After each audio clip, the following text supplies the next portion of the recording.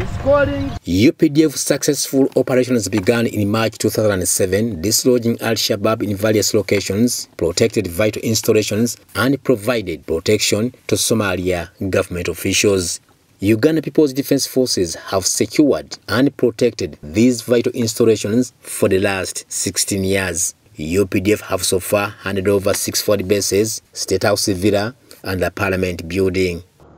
As UPDF, we are greatly honored to have protected 5 presidents consecutively, right from the then interim president, His Excellency Abdullahi Yusuf, in 2007 to the current president, Hassan Sheikh Mohammed.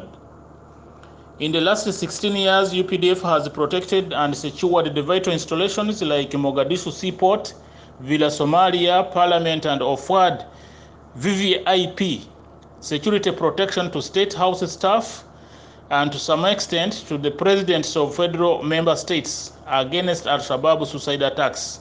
We continue to be confident that Somalia Security Forces will be in a position to take over security responsibility of their country. Currently, Somalia Security Forces effectively manning the 640 operation bases that were handed over in Phase 1.